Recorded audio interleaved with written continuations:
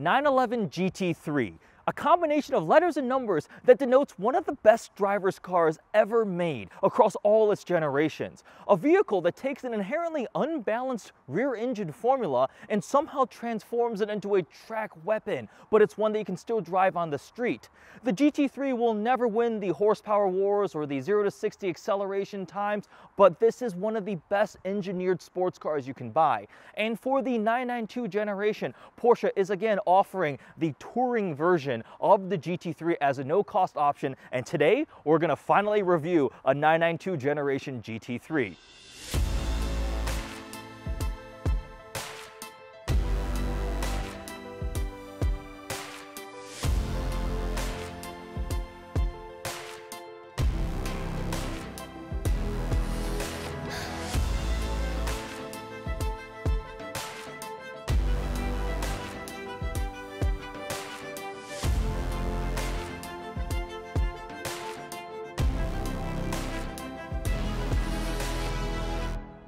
In terms of the powertrain, the GT3 again has a 4-liter naturally aspirated flat 6, and it's essentially identical to the one found in the GT3 Cup car. So yes, it has a race car engine. It's got independent throttle bodies for even sharper response and still revs to that glorious 9,000 RPM red line. This engine actually was first seen in the previous generation Speedster.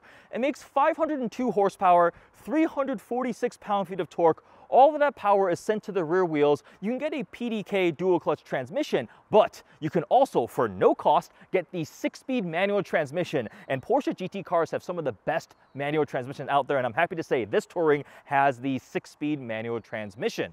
In terms of exterior styling, this is still unmistakably a 911 and of course a GT3. You have those similar design cues, the proportions, those elements that make it unmistakably a 911. Evolution from the 991 generation to the 992 generation. And as a GT3 Touring, there are a couple unique touches. Obviously, you do not have the big fixed wing out back. The regular 992 generation GT3 has this giant swan neck wing, which is now actually dwarfed by the one from the GT3 RS. This is the more subtle looking, classy looking one with a little active wing out back. And also for the Touring up front, the lower fascia is painted body color. And this color on this one is a paint to sample Azzurro Thetis, which is the Lamborghini Aventador Roadster launch color, and it looks absolutely amazing. It's this bluish gray silver finish, really classy, and I think it ties in really well with the GT3 overall, because as a Touring, you have the silver window surround. We have silver wheels on this one with the yellow carbon ceramic brake calipers. You get silver exhaust pipes too. You can option those as all blacked out, but I think it works really well on this one. It's like the classier version of the GT3 Touring.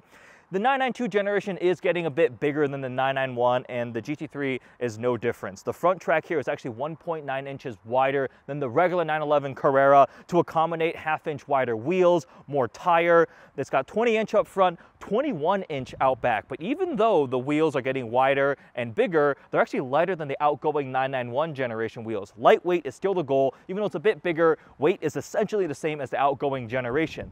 With that, let's hop in this GT3 Touring, take it for a drive. We'll talk about some of the interior parts, what is it like to drive, how does it compare to the 991 generation, and we'll discuss the value of the 992 generation GT3.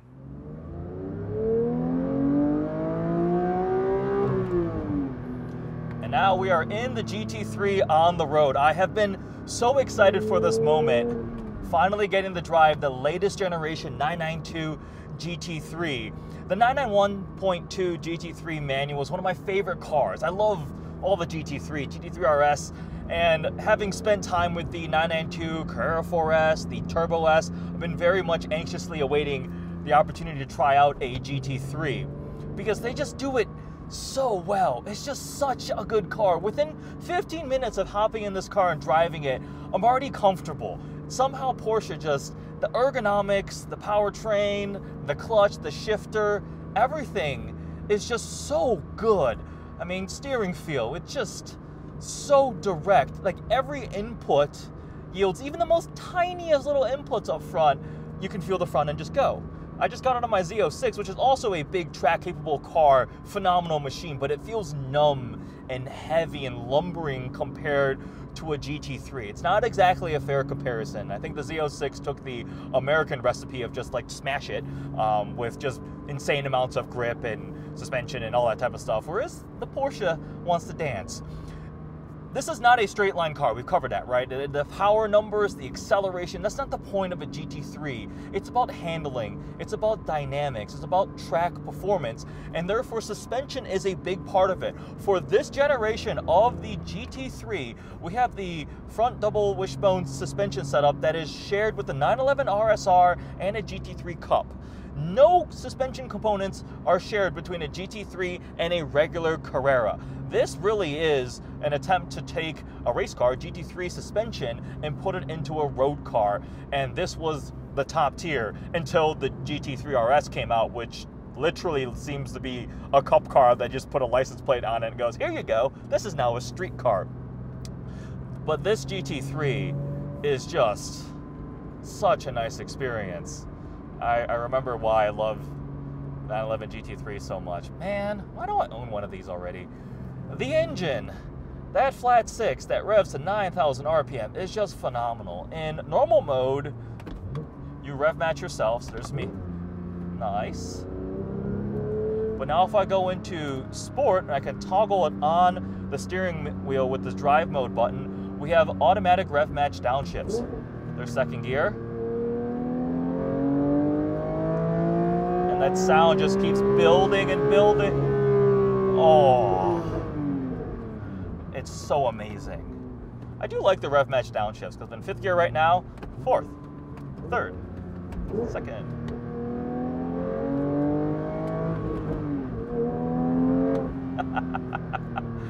All the responses, all the inputs and resulting outputs are just so good. So this one is the GT3 Touring, which as the name suggests, is supposed to be the more well-rounded touring daily driver, I guess, GT3. But mechanically, suspension-wise, everything, this is the same as the GT3 with the big wing. It just doesn't have the big wing, so the limits are going to be a bit lower.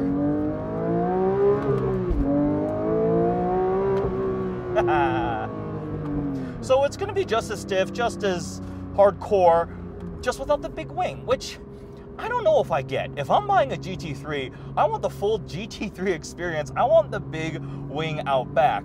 There is an appeal to this to be a little more, I guess, under the radar, but how subtle can you be with an engine that sounds like this?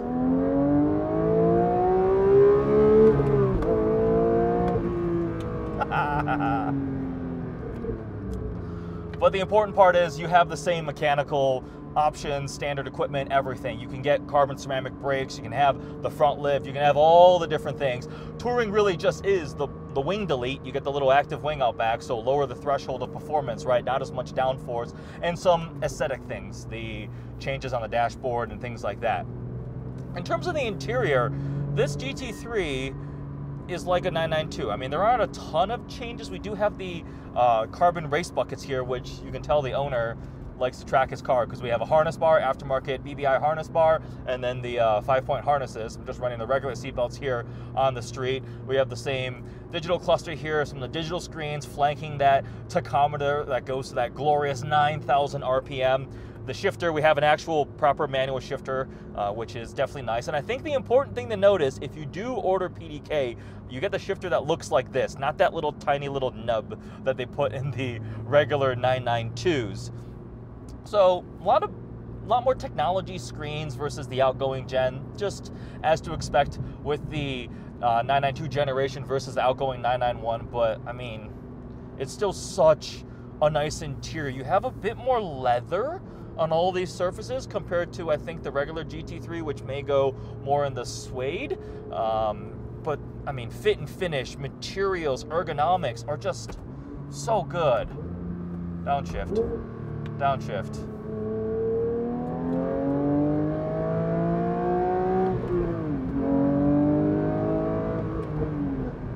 It is such a glorious experience. What an amazing machine. Track performance is absolutely the goal of the GT3 platform, the one on the big wing. That was as fast as a 918 Spider around the Nürburgring. I think it actually was a little bit faster, but on different tires, and I think they repaved the track, so that number can be taken with a grain of salt. But that's the point of a GT3, to be a track-focused car. The suspension things that are shared with actual Cup cars really indicate that. The GT3 Touring will take away a little bit from that, because again, you don't have as much downforce, so it's not as much all-out screaming track car. But on the road, this thing is still just so phenomenal on some curvy roads. Oh my gosh. Why don't I own one of these? It is my favorite manual car, the 911 GT3. Whether it's a 991.2, 991, 992, 991.1. Remember, they did not offer, you only could get a PDK in the 3.8. Now with this 4-liter independent throttle body, is 9,000 RPM redline. Yeah, it only makes 502 horsepower, but at no point have I complained about that while running it out to redline.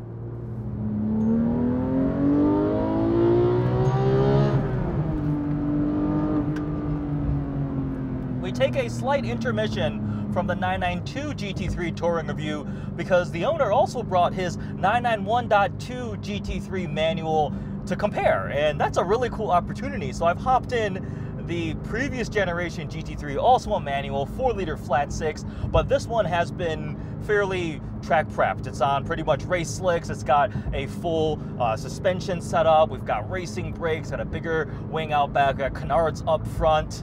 And immediately I'm noticing two main differences. Well, actually 3 main differences.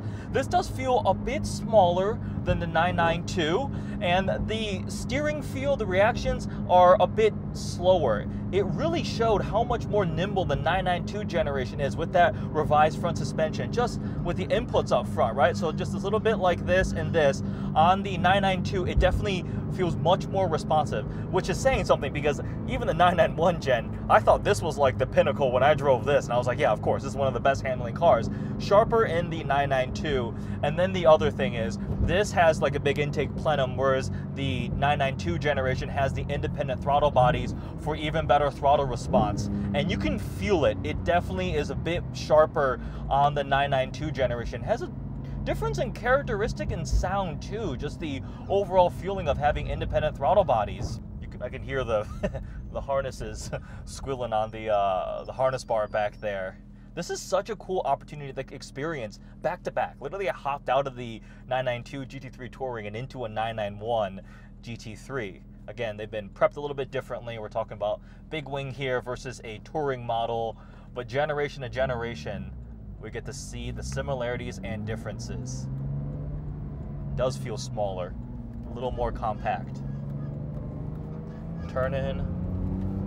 Still phenomenal, but this is weird. This almost feels like a little bit of a letdown from the 992 gen car, because I'm on the same drive route. Yeah, interesting. Oh, it's still so glorious though. That flat 6. They still feel related. I mean, it's just an iteration improving upon perfection from the Porsche GT team. Ready?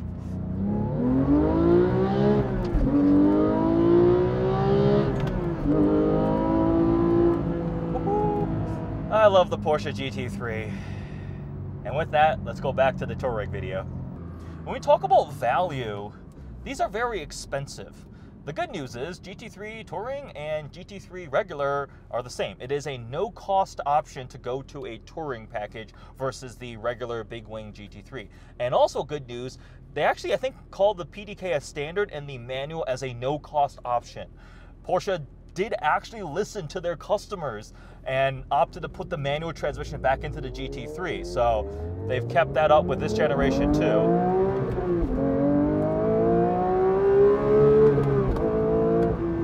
Oh. Yeah, and that's how I would option it. 160,000 base price, just over 160K. There's no such thing as a base 911 GT3. You start throwing in options, carbon ceramic brakes, the carbon race buckets.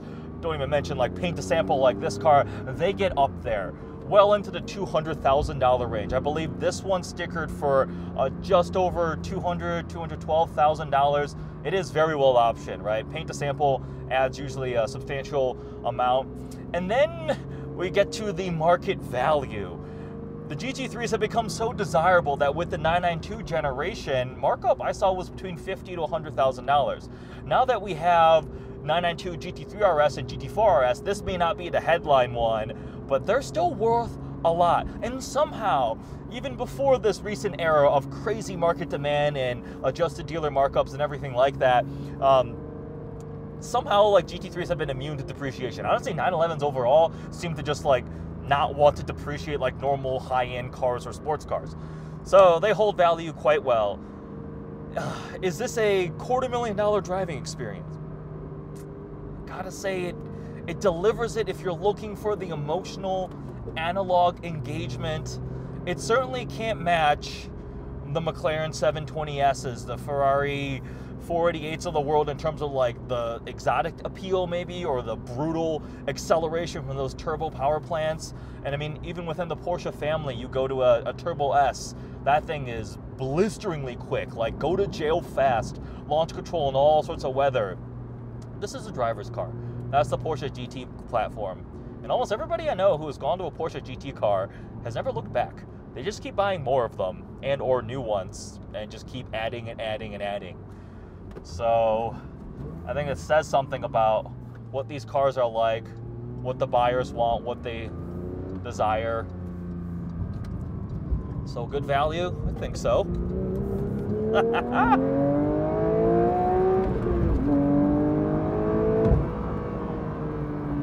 Well, there we go. My review of the 992 generation 911 GT3 Touring. What a machine. I knew it was going to be good, and it 1,000,000% met every single expectation I wanted out of the latest generation GT3. Does it feel a little bit bigger? Yes. Does it feel the exact same essence just turned up? Absolutely. What a glorious machine. Now, I need to find my way into a GT3 RS because I want to see what that car is like. I'm assuming it's going to be absolutely insane. I hope you guys enjoyed this quick review of the 911 GT3. I'm happy I finally got to experience this one and a Touring with the correct transmission choice. Thanks for watching.